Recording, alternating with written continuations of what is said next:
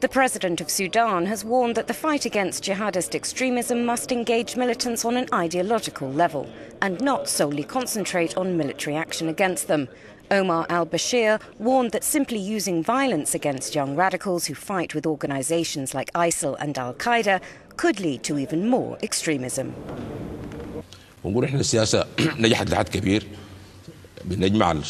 Our policy has been largely successful. After we arrest these young people, we bring a group of young scholars to engage in dialogue with them about their thoughts.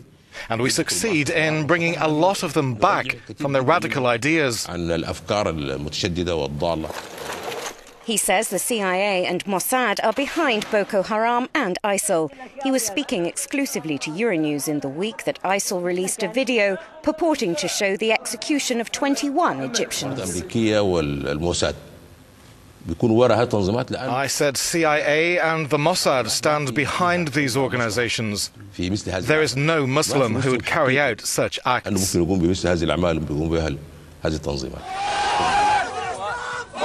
The full interview with Omar al-Bashir will be broadcast on the Global Conversation on Euronews this Wednesday.